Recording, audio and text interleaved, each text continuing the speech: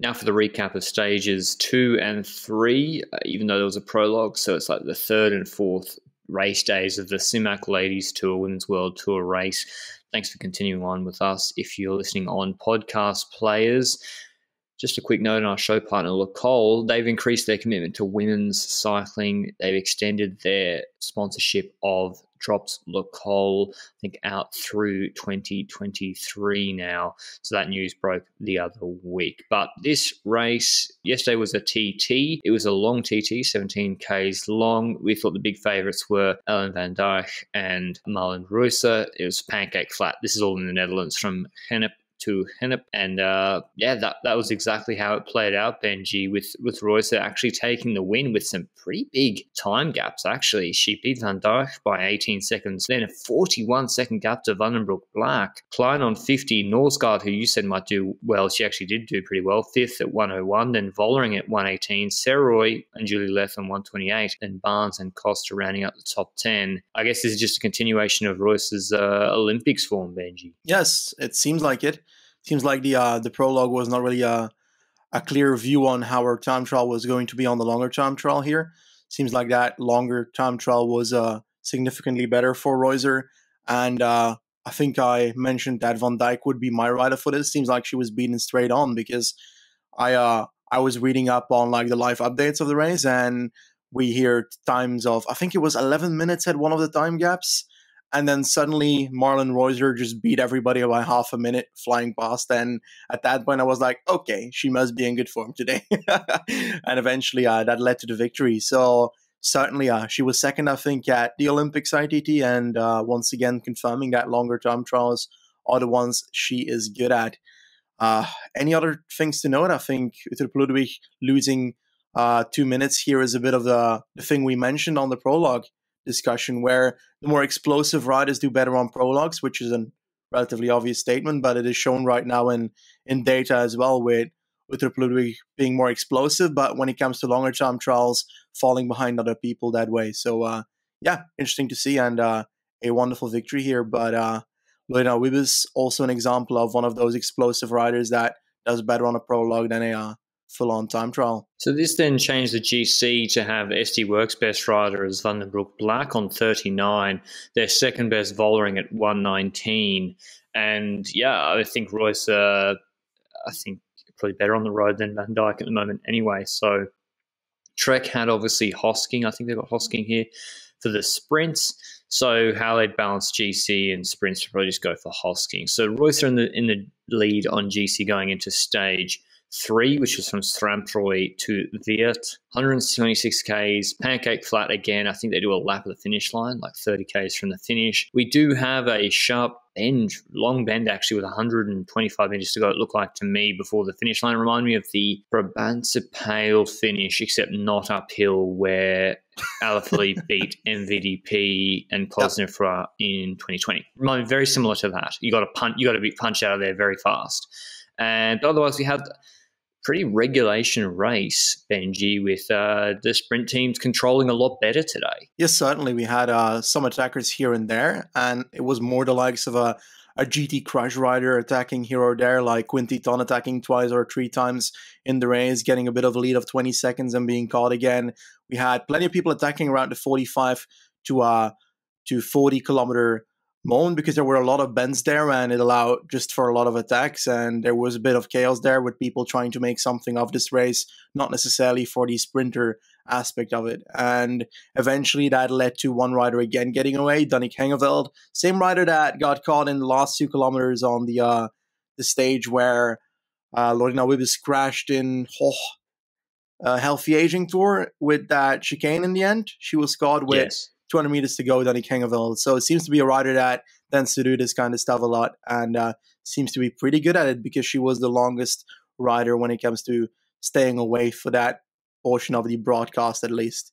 And when she got caught, it eventually got back together, and the peloton was seemingly going towards a mass sprint, and we had all the teams kind of putting someone at the front and doing something, but not necessarily a team taking over and controlling it completely. And that's obvious because there's no one to chase. So they can save their energy a bit. They can spend the little amount of the riders that they need to spend on just keeping the tempo going and getting themselves to the sprint. But at a certain point, we had a rough crash, and it seemed to be, I think, Lorena Wiebes who went down. That was what the commentator said, but I personally don't have confirmation on it myself. But it apparently was. Yeah, it looked like it didn't look like her tyre, it slipped off the road to the left-hand side, and there's a fair lip on the side of the road and then gravel on the left-hand side. Once her tyre hits gravel, she loses her front wheel, goes down. It's a very narrow road, and we had SD Works at the front, so they have most of their team, almost all of it gets through. And behind Wiebes, everyone gets caught behind. And so we literally have a break of, I think, 4 SD Works riders and 2 of the DSM lead out who are going to be leading out there in Wiebes. So another sprint victory opportunity denied for Wiebes this Simac Ladies Tour and indeed in Dutch stage races this year. The riders to make it through were Amy Peters, Demi Vollering, Chantal van den Broek-Black, and Lonneke Uneken, the 4 SD Works riders, and Susanna Anderson, who is actually quite quick. She, I think, came second in one of those Norway sprints, and Pfeiffer Georgie, the British rider for DSM. So the question was, well, obviously SD Works are going to ride. They rode, they rode full to the finish, but Van den Broek-Black is their GC rider, I think, here, and she's a fair bit behind. She's got to make up a fair bit on Marlon Russa. There's bonus seconds, I presume, at the finish. We've got Demi Vollering, who's super fast. Who are they going to sprint for? Lonneke Uneken's also got a punch on her. And it seemed like they went full for Lonneke Uneken. She went through the last corner. I think first wheel opened up with Anderson and Pfeiffer Georgie on her wheel and beat them easily in the sprint, with Vollering not really. Yeah, she basically let Uneken go for the sprint today. And Van den Broek-Black didn't take any bonus seconds, but she was able to take a fair bit of time. The gap was 14 seconds to 2 riders, Vos and Bastianelli, from that group of 6, and then another 29 seconds to where in Marlon Ruisa's group, which is a larger group, and then other riders like Uttrup Ludwig losing 49, and then groups even further behind. So in terms of GC, Ruisa is now only 10 seconds. She keeps the jersey because she got such a big gap on the TT. Keeps the jersey 10 seconds ahead of Van den Broek-Black. Van Dijk drops down to 3rd, 12 seconds behind. Then Klein at 47, Vollering up to 5th on 50 seconds. So Lonneke Uneken, Benji, she is the future. I reckon she's won Simac Ladies Tour stage, Help the Aging Tour stage, Baloise Ladies Tour stage this year, 21 years old. She is looking very, very good. Yeah, and it's only recently that I honestly found out how decent her sprint is in reduced bunch sprints, because in that ladies tour, Baloise Ladies Tour, it was also in a sprint that she ended up winning. So honestly, she's performing on all kinds of terrains, and while they might have been lucky today, likely with the crash, because otherwise it would have been a sprint and she would not very likely have been the winner of that sprint. Well, it's still a wonderful performance, and it is not super easy to beat Susanna Anderson in a sprint either, because we saw last week in the Tour of Norway when she sprinted to 2nd in that first stage that she has a good kick as well. So yeah, good performance, and she keeps on moving up on the rankings of SD Works, it seems. So curious to see when she's going to pop up in the bigger races, because I feel like despite her having had good results, we haven't seen her at the top races like a Tour of Flanders or something like that yet. So it's going to be hard to get into that selection, though, knowing how decent the riders on SD Works are.